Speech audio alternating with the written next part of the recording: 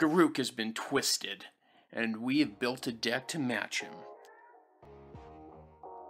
Welcome to the channel, this is Chad, and today I'm breaking down Twisted Predator, a $30 Garruk Apex Predator Aristocrat deck list that makes use of the built-in sacrifice of some twisted Eldrazi Scions.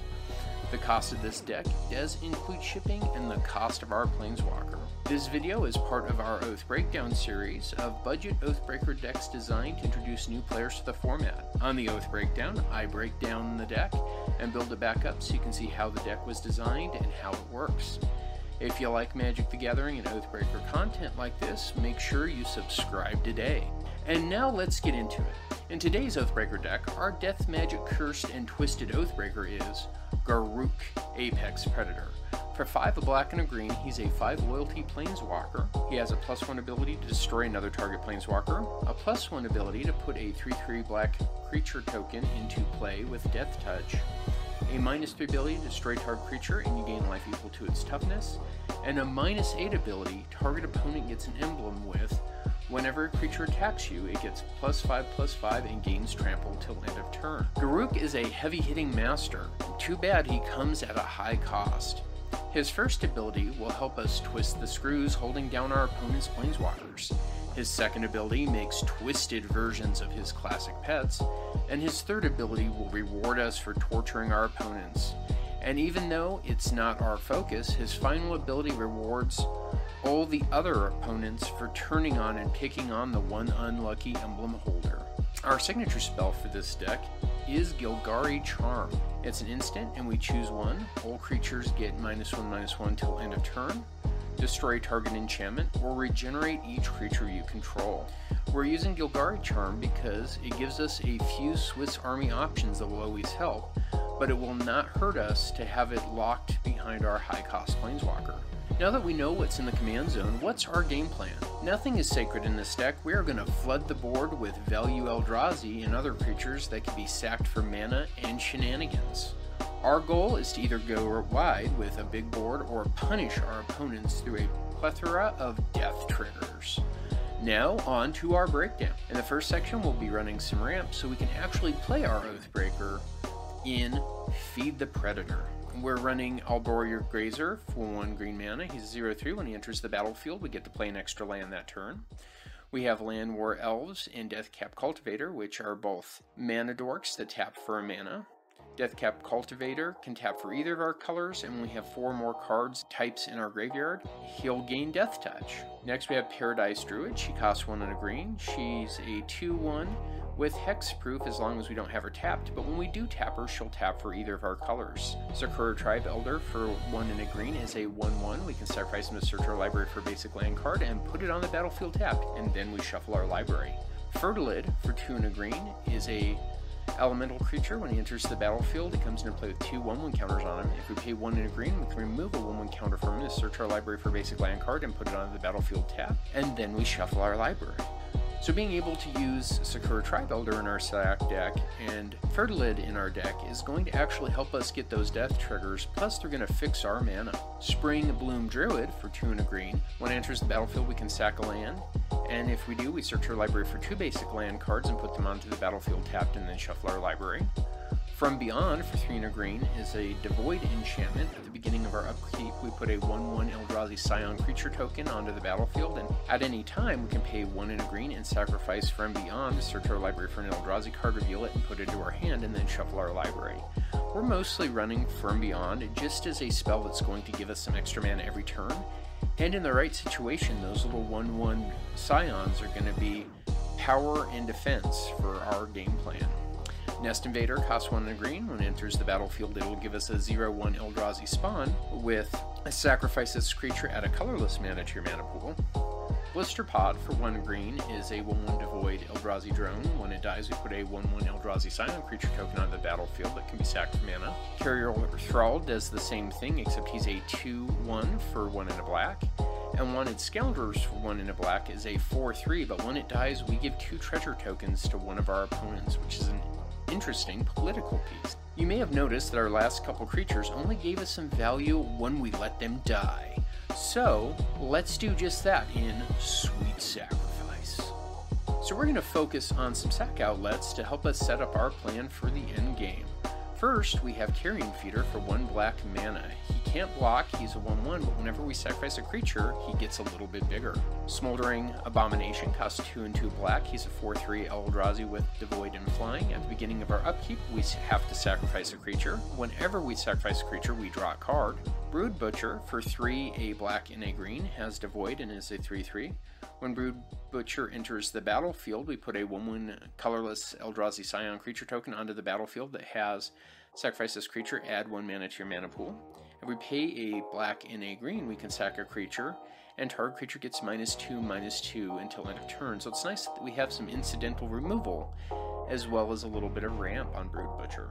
Next we have Azoni Thousand Eyes for 2 black and 2 green. She's a legendary elf shaman with power 2/3. She has Undergrowth. When she enters the battlefield, we get to create a 1/1 black and green insect creature token for each creature card in our graveyard. And she also has pay a green and a black, sacrifice another creature, you gain 1 life and draw a card. We will be eking out incredible value by making use of the same death triggers as we look at our next section, Pain and Gain. Divine Reclamation is an enchantment that costs 3, a black and a green. Whenever a creature you control dies, you gain 1 life and draw a card. Death Reap Ritual does this a little bit better. For 2, a black and a green, it says at the beginning of each end step, if a creature died this turn, you may draw a card. Catacomb Sifter for 1, a black and a green, has Devoid and is a 2/3. When it enters the battlefield, we make a 1/1 Eldrazi Scion creature. Whenever another creature we control dies, we scry 1. Grim Harspex for 2 and a black is a 2/3 morph creature, and whenever another non-token creature we control dies, we draw a card. Midnight Reaper does the same thing, but we also take 1 damage when that happens. Sifter of Skulls for 3 and a black is a 4/3 with Devoid. It says whenever another non-token creature we control dies, we make a 1/1 Eldrazi Scion. And finally, Butcher of Malakir for 5 and 2 black is a 5/4 with Flying. It says whenever Butcher of Malakir or another creature we control dies, each opponent has to sacrifice a creature. We're going to use all these effects just to stay ahead. But because our enemies are going to have their own game plan, we'll be looking at additional removal to make sure that they can't get ahead of us in bad company. We're running Caustic Caterpillar for 1 green. It's a 1/1 insect. If we pay 1 and a green, we can sack it to destroy target artifact or enchantment. For 2 and a green, we have Reclamation Sage. It's a 2/1 elf that when it enters the battlefield, we can destroy target artifact or enchantment. For 2 and a black, we have Plague Crafter. It's a 3/2 human shaman. When it enters the battlefield, each player has to sacrifice a creature or planeswalker, and each player who can't discards a card. Ravenous Chupacabra for 2 and a black enters the battlefield. We get to destroy target creature an opponent controls. Bone Shredder for 2 and a black is a 1/1 flying echo creature, and when it enters the battlefield, we destroy target non-artifact and non-black creature. And Fleshbag Marauder for 2 and a black. When it enters the battlefield, each player sacrifices a creature, and it's a 3/1. Now, Garruk isn't the only Twisted Master in this deck. Let's look at the rest in Twisted Nobles. We're running Falkenrath Noble. For 3 and a black, it's a 2/2 flying vampire. Whenever Falkenrath Noble or another creature dies, target player loses 1 life and you gain 1 life.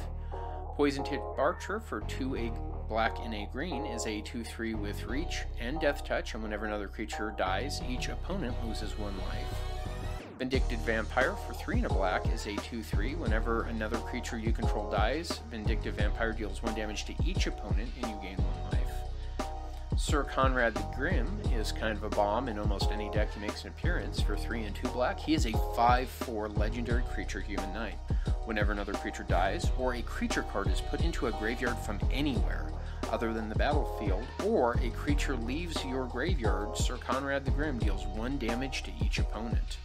For 1 and a black, each player puts the top card of their library into their graveyard. And finally, we have Zulaport Cutthroat. For 1 and a black, he's a 1/1. Whenever he dies, or another creature we control dies, each opponent loses 1 life, and we gain 1 life. If we do end up with a large army of critters, and we need to get those Eldrazi Scions through, let's do so by crashing through. We're running Overrun for 2 and 3 green. It gives all creatures we control +3/+3 and trample till end of turn. And Enray's Forerunners for 5 and 3 green. It's a 7/7 boar with Vigilance, Trample, and Haste, and when it enters the battlefield, each other creature we control gets +2/+2 and gains Vigilance and Trample till end of turn. Now that we've gone through all the cards in the deck, let's have a gander at what makes it run in the mana base. We're running Blighted Woodland. It taps for a colorless, which helps with some of our Eldrazi shenanigans. And if we tap 3 and a green, we can sack it to search our library for up to 2 basic land cards and put them onto the battlefield tapped, and then shuffle our library. Terramorphic Expanse and Evolving Wilds are 2 cards that can be tapped and sacrificed to allow us to search our library for basic land card and put it into play tapped. This helps us out because it will help us fix for some of those cards that cost 2 black or any combination there of our colors. We're running Golgari Rot Farm. When it enters the battlefield, it enters tapped. We return a land we control to our owner's hand, and it taps for 1 green and 1 black. We're running Jungle Hollow. When it enters the battlefield, we gain 1 life and it'll tap for either of our colors. Command Tower can tap for any of our colors and enters play untapped. And we are running 9 forests and 7 swamps. Now that we've looked at all the cards in the deck, let's do a quick price check. Our deck prices are based on the best available prices on TCG Player at the time of recording. This cost includes shipping, but not the cost of the basic lands. The average cost of a Garruk Apex Predator deck on Oathbreaker.edhrec.com is $173.12. Our deck is much lower at $28.83. If you want to see a breakdown of the deck's cost, there will be a link posted in the description. This deck was built on a budget, but if you have the resources, here are some betterments and improvements you might want to consider. We can add Blood Artist. It's going to be another one of those nobles that allows us to burn our opponents for some dice triggers, and we're going to remove Bone Shredder. Let's go ahead and add an Awakening Zone. At the beginning of our upkeep, it also creates a 0/1 Eldrazi creatures that we can sack for mana. And let's get rid of Wanted Scoundrels, which really benefits our opponents more than us. For a flavor win, and just as a good card for a large army of creatures, let's add Eldrazi Monument. It costs 5 colorless.